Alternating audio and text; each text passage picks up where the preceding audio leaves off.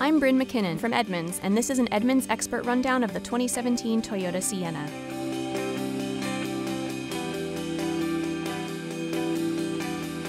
Although it's one of the older minivans on the market today, the Sienna is still competitive thanks to its overall versatility and its excellent family hauling capabilities. For 2017, it gets more power and torque from the standard V6, and it gets a new 8-speed automatic transmission that improves fuel economy estimates. Aside from the new gear under the hood, one of the standout features that keeps the Sienna in the minivan game is optional all-wheel drive. If you're looking for a minivan and you require all-wheel drive, it's your only option. And luckily, it's got more going for it than just all-wheel drive. The ride is comfortable enough for a family road trip, but the Sienna still goes around corners well when the road gets a bit curvy. And to keep your family entertained, there's an optional rear entertainment system that pairs well with the high-quality interior surfaces.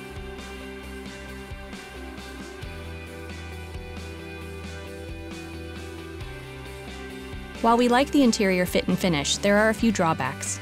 The second-row seats are heavy and difficult to remove, especially when you compare them to the stow-and-go seats in the Chrysler Pacifica. On top of that, the Sienna is missing a few features that competitors get, like forward collision mitigation and a 360-degree parking camera.